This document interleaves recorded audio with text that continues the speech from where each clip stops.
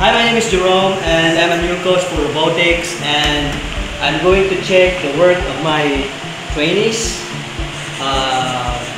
They have been working for a particular program so that the robot will be able to finish the mission that is specified in the World Robotics Olympiad. Hi, I'm Ray. This is our field. Ito po, ang green area na po ito ay yung po nagsisimula ang robot. At ito naman po, red color na area ay yung po nag-i-stop ang robot. Hi, I'm Ayasin. Ito po mga Legos sa field namin, yan po ang nagsisilbing animal or endangered species. I'm Francis from LPES Elementary School Robotics Team. So our group worked hard on this. This is our program for around 2017. As you can see, we have made some blocks, combination of different kinds of blocks and different purposes. As you can see, there are variables, move steering, gyro, loops, switches, and other kinds of blocks. I hope this will work and our calculations will be accurate. So let's get started.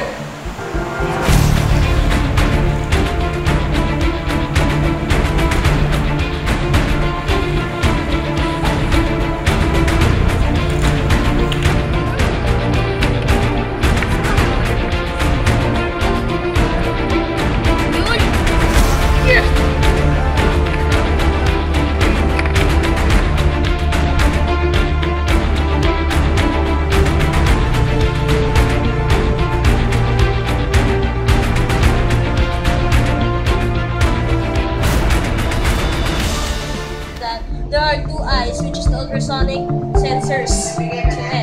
So this one is ultrasonic number 3. This is our left eye. Yung left eye po magre-read, tapos po yung nabasa niya po mapupunta sa mad block na A. Tapos yung right eye po magre-read, yung nabasa niya po mapupunta sa mad block na B. Then yung equal po ay mapupunta sa variable C.